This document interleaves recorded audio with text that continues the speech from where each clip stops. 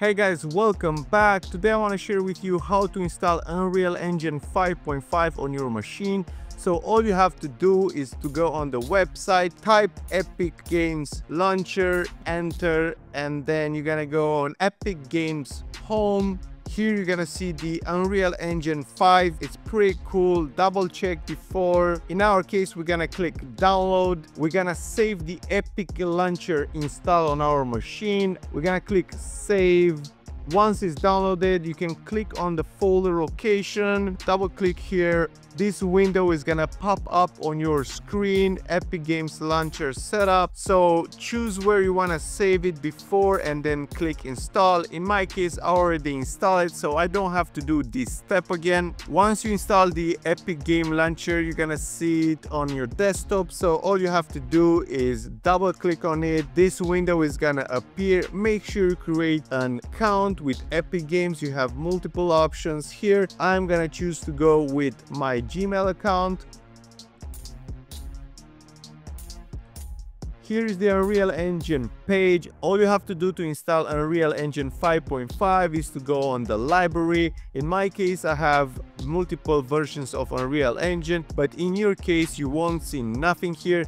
So all you have to do is to go to Engine version, click plus, and here you can choose multiple versions that you want to install on your machine. In my case, I'm gonna go for 5.5. I'm gonna click on it and then click install. This is the Unreal Engine pricing options. If you make more than $1 million, you have to pay royalty fees to Unreal Engine, but in our case, this is not gonna happen, not yet.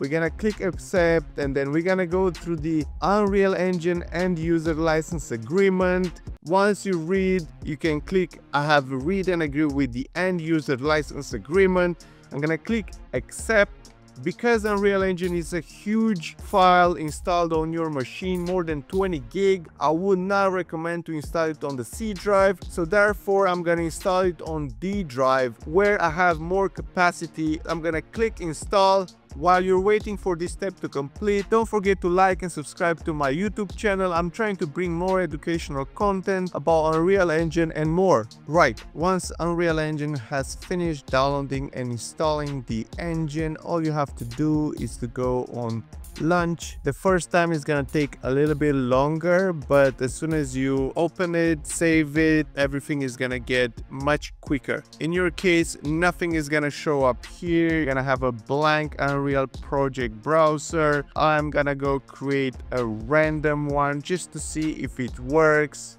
We're gonna put test UE5 blank and we're gonna create.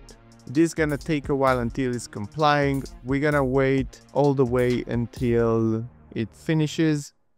And now Unreal Engine 5.5 has been installed on my machine.